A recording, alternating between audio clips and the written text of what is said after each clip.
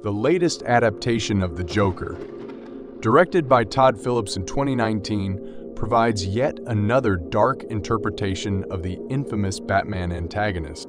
While the previous depictions of the character emphasize his vindictive nature and twisted sense of humor, the 2019 version takes a deeper dive into his troubled psyche and abusive past, painting a picture of a damaged young man seeking validation in a world that rejects him at every turn. With a haunting soundtrack and eerie cinematography, the film follows Arthur Fleck, a mentally ill stand-up comedian who transforms into the Joker, becoming the voice of Gotham City's voiceless citizens. The narrative explores the destructive cycle of violence caused by societal inequality, providing thought-provoking commentary on mental health care disparities and systemic oppression against low-income families.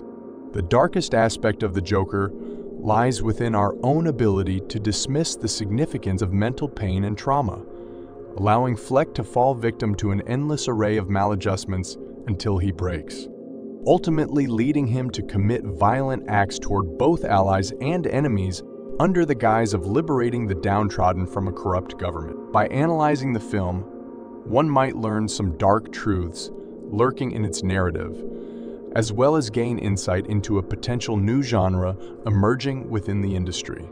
The perils of not caring about fellow human beings. When it comes to empathy, there's no denying that it's been lacking in recent times. We hear countless news reports discussing shootings, hate crimes, and discrimination. Yet rarely do we hear anyone offering support, assistance, or even just understanding towards those who have faced such events. This is one of the main reasons why "How did he become Joker?" question continues to be relevant, and why Arthur Fleck remains relatable to audiences across the globe. Throughout the film, Fleck's tragic existence begs the viewer to confront the ugliness hidden behind polished facades and false bravado. It forces the audience to consider what actions could have been taken to alter the course of Fleck's life before he became the Joker, and by extension prevent similar occurrences in society. Instead of offering simple solutions or magical fixes to complex problems, Phillips' approach offers no comfort or easy answers, but rather raises questions that are both challenging and necessary if we wish to understand the roots of violence and despair plaguing our communities today. By showing the consequences of ignoring systemic issues affecting people like Fleck, Phillips forces viewers to recognize that treating everyone with dignity should never depend on someone else's definition of normalcy, beauty, worthiness, or success, because they're meaningless constructs created only to prop up certain groups while diminishing others. Everyone deserves equal value and respect as fellow humans, irrespective of any perceived flaw or difference. Otherwise, Fleck will remain one among many, waiting to become a martyr for change.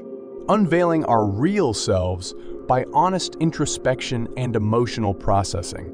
Fleck's story depicts the power of exploring repressed emotions harbored for so long they consume individuals unaware of alternative coping strategies better suited for current situations, rather than holding on to past pain indefinitely, without questioning ourselves or actively digging deeper into why we feel certain ways. Bottled frustrations accumulate, escalating into explosive responses, negatively impacting relationships with everyone surrounding us instead of just ourselves alone. Like Fleck, admitting lingering distress doesn't warrant hurting others yet. It still merits open conversation, sharing those confined secrets in order to collectively overcome together. This lesson serves as a clarion call resounding with contemporary parallels from school shootings, domestic violence incidents, or mental health crises plaguing nations today, demanding collaboration on equal footing rather than dismissal or suppression by ignoring root causes needing addressed. We create our own monsters and demons.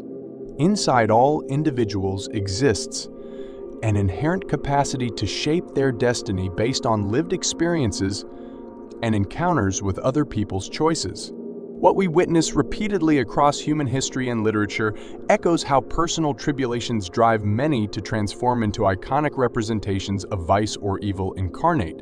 Usually, society chooses victims whose sufferings lead toward metamorphosis into various infamies like vengeful spirits, or terrifying fiends. Influenced by their environment and tragedies faced along the way, such legacies develop out of accumulating hardships suffered at the hands of fellow humans. Their eventual paths follow a logical sequence, starting from birth defects leading to neglect or abuse during childhood spent navigating harsh socioeconomic realities. Those factors often snowball into negative labels applied by the community, coupled with dismissals of their needs because of some form of physical or mental difference. Growing feelings of isolation accompany gradual exclusion, feeding fresh angers or despairs inside souls longing for acceptance or understanding. Inevitably, once adults face numerous rejections without hope or change from socially constructed barriers erected around them, their destinies reach points of no return, similar to Arthur Fleck. Fleck stands as a prime example of someone reaching the tipping point due to a chain reaction set off by initial detriments in his early years, followed by later traumas resulting from calloused indifference shared by strangers, authorities, romantic interests, and co-workers alike. Each encounter served as another reminder Fleck merits neither love nor consideration from anyone other than imaginary friends sharing his loneliness. Ultimately, the totality of damages imposed by society on Fleck solidifies why his psyche becomes Joker.